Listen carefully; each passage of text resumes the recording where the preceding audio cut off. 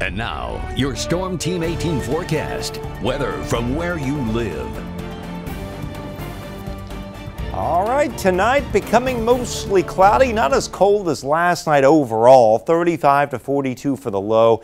An east breeze will drop to 40 at Greater Lafayette, 36 Monticello, 37 Logansport, to a 37 at Fowler, and 41 at Attica. Now tomorrow we see those clouds pull away. It becomes a mostly sunny late afternoon and right into the evening. We got a rebound to 63, still an east breeze around with general high 60 to 66 over the viewing area, from the mid 60s like at towards Pine Village, West Lebanon, and Rainsville, mid 60s at Crawfordsville, low 60s at Flora and Delphi. Now Saturday looks to be a really nice day. Lots of sunshine around, cool start, but warming up nicely in the afternoon. 64 to 70 for your high.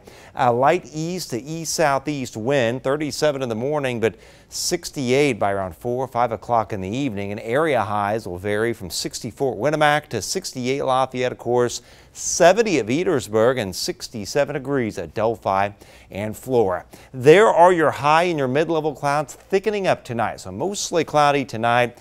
Good deal of cloudiness tomorrow morning, but watch the clouds pulling away tomorrow, giving way to mostly sunny skies later. There's all the sunshine on Saturday morning. Some cloudiness starts to come in late in the day, some high clouds around. But the clouds really thicken up on Saturday night, and we become overcast on Sunday. I think we're fair game for showers to start overspreading the viewing area around and after 3 p.m. You see this is around 3:30 and up towards 4. You see the showers coming up from the southwest. Still some scattered showers Sunday night, and then right into Monday morning. This is actually around 11:30 Monday. You see some showers and overcast skies, but look by evening.